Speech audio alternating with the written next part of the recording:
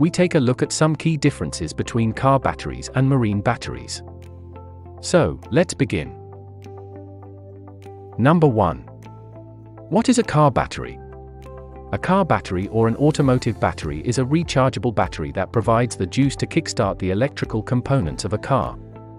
The moment you turn the ignition on, a signal is being sent to the battery, which then prompts the battery to convert the chemical energy stored in it into electrical energy.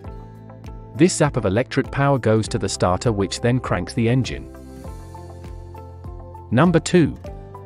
What is a marine battery? Marine batteries, as the name suggests, are special-purpose batteries used to power a boat. They are much powerful and robust batteries than a regular car battery, with enough starting power to crank over high-compression engines and heavy-duty components to withstand the pounding and vibration that you normally feel when you're on board. Like a car battery, it's a power storage device used to start the engine or power the lights and accessories, such as pumps, radios, and electronics. Number 3. Construction. Car batteries are characterized by a larger number of thin, closely spaced porous plates, which provide maximum exposure of active plate material to the electrolyte while offering minimal internal resistance. Marine batteries, particularly deep cycle batteries, have fewer plates, but they are thick, high density and flat pasted, or a combination of flat and tubular plates. Number 4. Rating. Car batteries are rated in cranking amps, CA, or cold cranking amps, CCA, an industry standard rating that demonstrates a battery's ability to start the engine in freezing cold temperatures.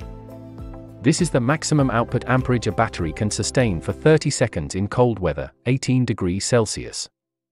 Marine batteries, on the other hand, are rated in marine cranking amps, MCA, which defines the number of amps the battery can deliver at 0 degrees Celsius for a period of 30 seconds, and maintain at least a voltage of 1.2 volts per cell. Number 5. Durability. One of the major differences between the two batteries is how they are constructed. Car batteries are purely made for cold cranking amps. They can put as much amperage as they can to start a car, especially in cold weather. They are not made for prolonged use without some way of recharging. Marine batteries, especially deep cycle batteries, are not only made for cranking power, but they can also be used for prolonged discharge at high rates for a significant amount of time.